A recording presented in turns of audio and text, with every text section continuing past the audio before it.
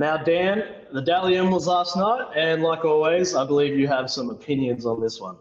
Yes, I had some opinions. So, of course, the question is Ponga a deserving winner? The short answer is yes.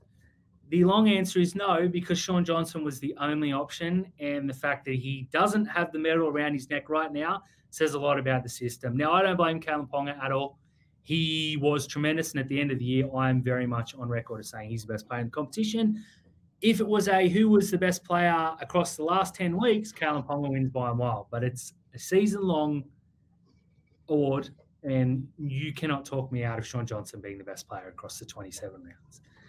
I've written an article, which may be live by the time this goes up. If not, Scott, please get a move on, mate, because it is fire, where I pretty much criticise the system from start to finish. Last year, Nicho Hynes won in a record margin. I think that was a correct decision, biased as I might be.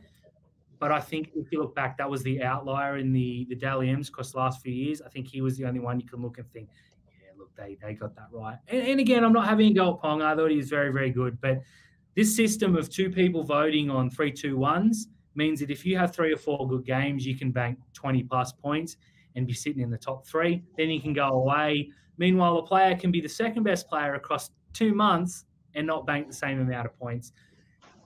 I have an issue with it. I'm not going to go into what I suggested, but I've suggested not 1, but 2 better options, including one that I think doesn't come up enough, and that is using common sense.